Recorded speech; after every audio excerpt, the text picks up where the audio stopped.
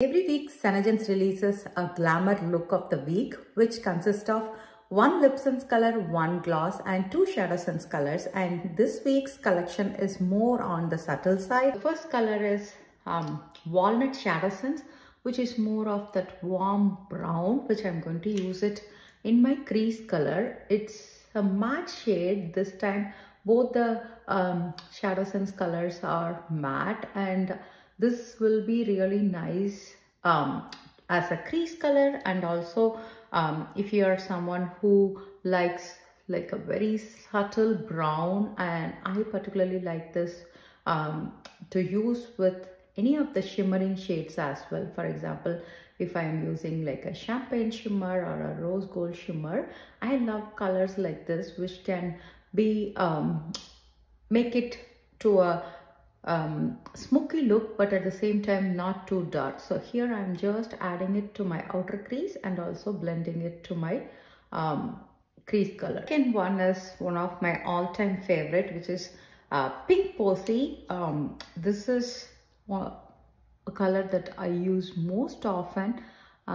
It's not a pink, it's not a brown, it's like an in-between color, and I love pink POSEY as my blush too. So if you love cream blushes, SHADOWSENSE as a blush is like such a easy, versatile way of using this product in more than one way, and you will love how it stays so well. And also SHADOWSENSE has anti-aging benefits to it. So even though it's part of our makeup line, you're going to get skincare benefits while you wear it as a makeup. So here I am just adding it to my whole lid, and I'm just going to blend it with the brown. So if you're a beginner to eye looks, always start with matte.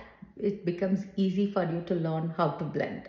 Using the walnut on my lower lids as well.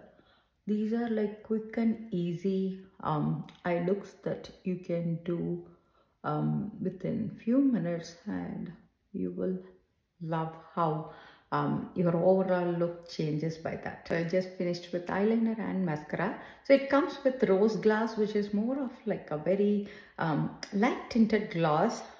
If you're going to wear the gloss by itself, it will add a very slight tint, but it will pretty much go with any LIPSENSE color, and it will have a glossy finish. And let me do the lip color and show you the final look. So here is the final lip look. You can see it's such a subtle color. When I started, I'll be a little scared to suggest this color, because I'm like, oh, this color doesn't show up. But later I realized this can be a good color for people who want like a base layer. For example, many of us will suffer with a darker upper lip compared to the lower lip. So if you want like a base layer, which is like the barley there color, this would be a perfect choice for that, so that the color that goes on top is going to be more prominent as well. Same with if you want to make LIPSENSE color being going on layering, you can use this either as a middle layer or as the top layer to make it subtle. So here you can see they are like both very subtle and everyday lip color. And this is the overall look with the glamour look of the week, which is Confetti Blast, which comes with one LIPSENSE color, one gloss and two matte SHADOWSENSE colors. Hope you really like it.